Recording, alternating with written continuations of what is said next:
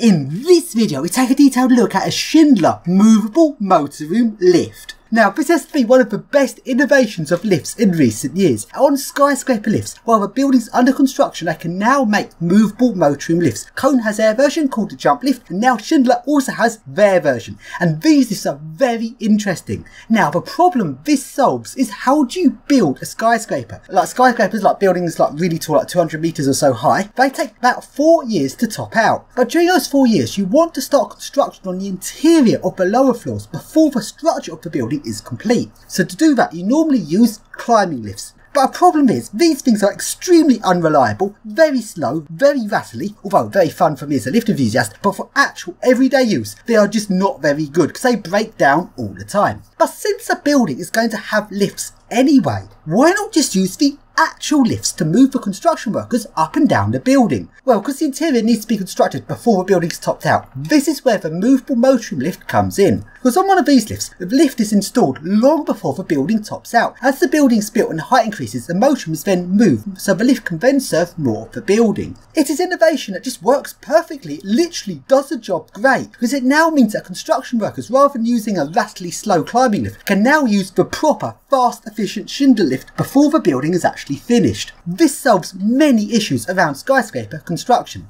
Now on this Schindler movable motorroom lift, it's actually got, as well as just a movable motorroom, this lift also has a construction platform higher up in the shaft above the operating space of the lift. This is so that the lift engineers can install the tracks and the doors of the higher floors while the lift's actively in passenger service running below them further down the shaft. This means that the engineers are installing a lift while the lift's operating, which is very efficient for installation. So let's take a look at my diagram of how this lift works. At the bottom you have the lift car itself, then above it you have the motorroom, and this is the movable motorroom that will move up as the building completes. Above this you then have the installation platform. This is a bit like how a lift runs in its early stages of installation, where it's on a winch and the lift engineers can drive it up and down to install the doors and tracks for the lift. Then above this is the lifting platform, where the motor to run the winch up and down runs from, and it's also where the motor to lift up the movable motorroom runs from. Then above this will be the top of the building where the concrete factory is, where the concrete is poured and moves the building upwards. So now let's take a look at a glossy video from Schindler's website. And anyone's watched my channel for a while will know I'm not particularly grabbed by Schindler's glossy videos. Usually I try and advertise things like proprietary restrictions, Internet of Things, Schindler gets to monitor your lift. Oh, isn't it lovely at Schindler's watching your lift at all times? It definitely isn't a restrictive practice to try and lock you into Schindler's maintenance contract. I don't normally like glossy videos, but this one's an exception because this one is not glossy for nothing. It's a glossy video because they've actually got for once a good product. So you can see here, you've got your lift. Then as the building's built, you can see the winching platform is raised up in the building. The movable motorroom is then raised up in the building along with the lift car. You can have the engineers using a winching platform above the lift's operating space to install upper parts of the shaft while the lift's running in the lower parts of the shaft. And this innovation is great. There's nothing I can say to fault this. This is a really good system, and this will save loads of money on climbing lift hire since they're using the actual lift, which is going to be in the building anyway. Once the building is complete, this lift's then going to be converted into the normal passenger lift, and also save loads of time that the workers actually get to use a real lift rather than a silly climbing lift. So now I'll go along to Consort Place. This is a skyscraper under construction in South Quay. When this tops out, it's going to be 215 metres high.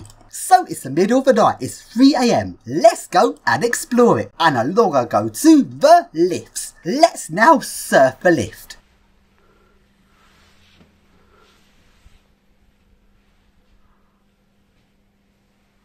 So here I am on top of the lift. This is what a car top looks like. This is a skyscraper lift. Look at how big the wheels are on the lift. This is going to go 6 meters a second when the building opens. Then if we take a look up the shaft, up above is the movable motorroom. So now let's surf the lift as high up as the lift can currently go.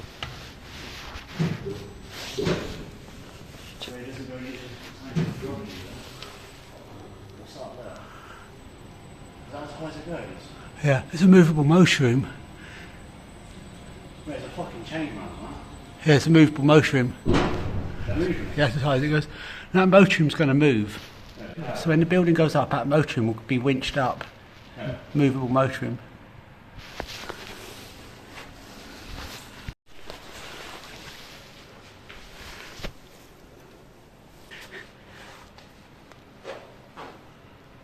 So I've now reached reached the limit of how high the lift can go. Above is the movable motor room. Let's now get out of the lift and walk up the stairs.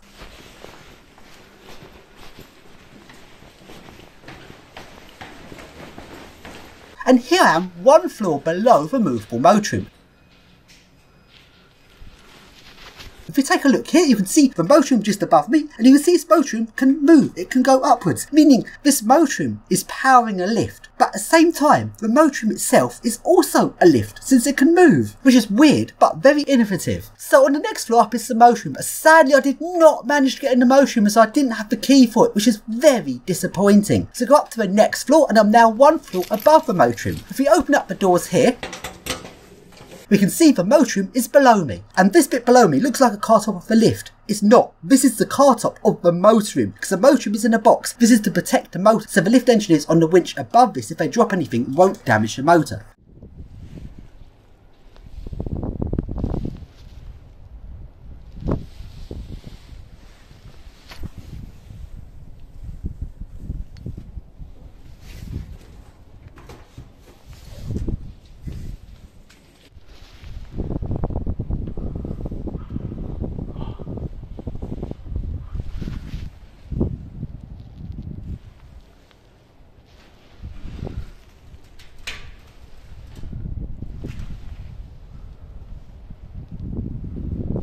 So I'm fairly high up in the building now. Over here is the climbing lifts. This building's got 4 climbing lifts, 2 smaller climbing lifts and 2 larger dual motor, dual track climbing lifts for lifting up the heavy equipment in the building. Now it's interesting that this building uses both climbing lifts and movable motor room lifts. And if it wasn't for the movable motor room lifts, I estimate this building would actually need 8 climbing lifts rather than 4. So these movable motor room lifts really are doing their job.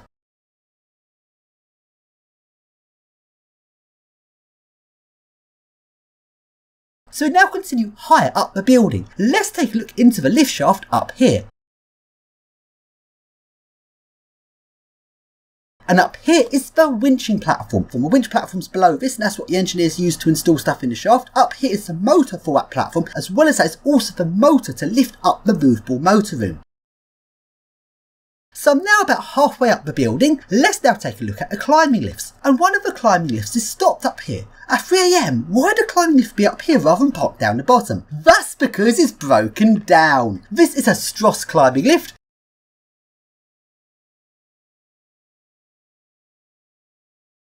Let's go up to the next floor and take a look on top of this climbing lift. I don't know why it's broke, but I'm guessing it's probably some sort of mechanical failure, knowing what these things are like.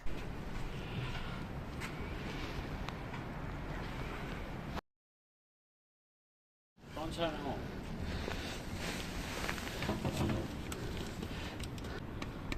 Doors are shut, that's why. The doors are... No, that's not plugged in. I don't know. That one's not doing anything, and this one...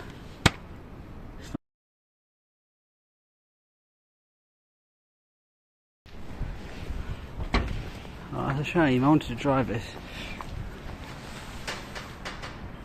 We're halfway up. Well, we're halfway up? Yeah, halfway. I know, a bit more than halfway maybe. Slightly over halfway. That's the one I did that clean previously. And we go into this room where there is an orange light. This room's quite creepy, although I was half expecting to see some cannabis plants in this room.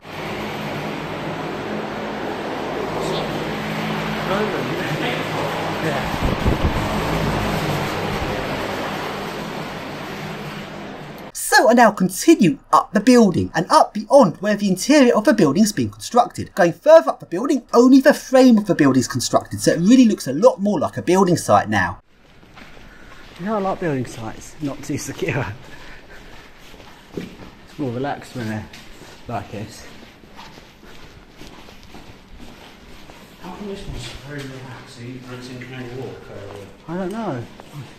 It's nice. It is quite relaxing. There's not much security. Floor 34.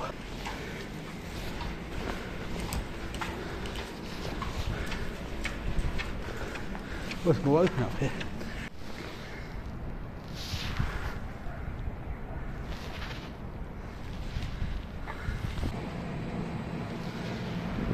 Look how much steam's coming out of an overtail. It's puffing it out, puffing it like a steam train. That's the crane where I was at previously, was up there. That's where we were, and the people in Novotel down there snitched.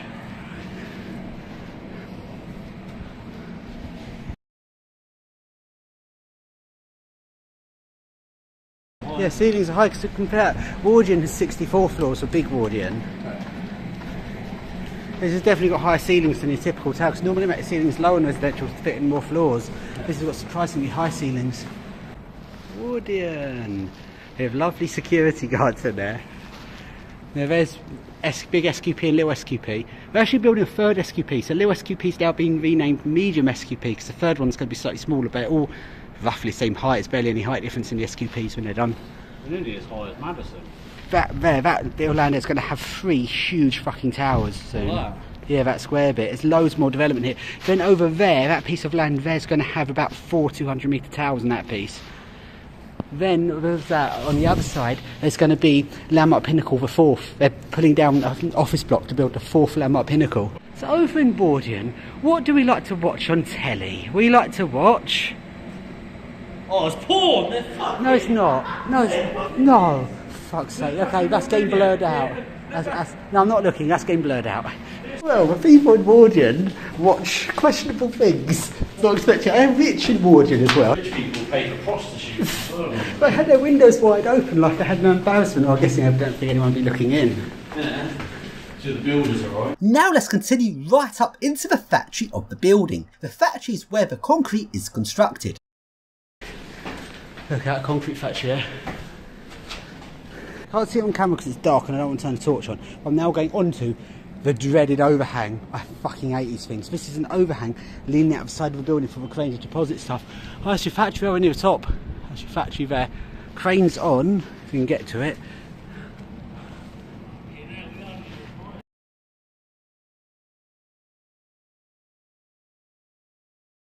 And now we go up to the top of the building. This building is about 160 metres high.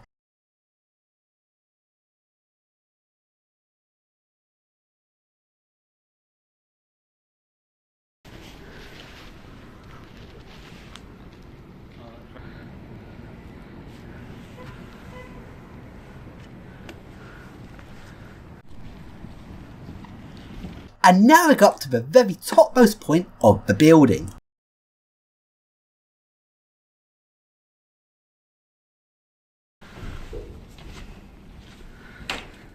It's a weird sort of spiky mess this is. Spiky mess time. It's like an art piece. This is the highest we can get at the minute. We're taller than Little Landmark. Little Landmark's there. Little Wardian, we're almost the height of, not quite, but like a couple of metres off the height of Little Wardian. And Big Wardian is a little bit bigger. Both penthouses in both Wardians are empty. If you look in, you can't really see it too well on the camera. There's nothing in those. They're unoccupied. So Wardian's penthouses are not in use. Over there we've got SQP. Big SQP and little SQP is the building site. Behind that is Madison, and we can't see that from this angle. So you've got here the Landmark Pinnacles. You've got Landmark Pinnacle, Little Landmark and Little Landmark, which you can't see from this angle. But also, down the bottom, which we also can't just see, is the building being pulled down for Landmark the 4th. So much development here, it's crazy. I think some of those buildings down there are going to be pulled down soon. Like some of those, that little shitty thing down there, I think that's getting pulled down, really. In this area, that's going to go. Skyscraper will be put on that. Those houses there, depends if they're freehold or leasehold. If those are freehold and some people actually own that freehold and they refuse to sell, they could have like a little house in amongst all the skyscrapers, but most likely the pressures of selling will make them sell up and then there'll be enough skyscraper there. You can't really see directly down because the building's in the way, but a couple of other little builds down there gonna go, definitely gonna go. There's one right next to DLR that's being knocked down right now for another skyscraper. In 10 years time this place will look completely different. Like 10 years ago, you could look back Google Earth like say 2009, it's unrecognisable. None of these buildings in South Quay here, like Canary Wharf's there, but South Quay It's not there like 2009. Give it another 10 years, it'll be unrecognisable again. The amount of buildings that will go up in this area. Plus the rest of the Isle of Dogs is probably going to join it because it will spread. So it's gone from here, then it's going to head down Cross Harbour, then eventually it's going to head down Mudchute, and eventually the whole of the Isle of Dogs will be skyscrapers, which will probably be 20 or 30 years away. But that'll be amazing when it gets to that stage.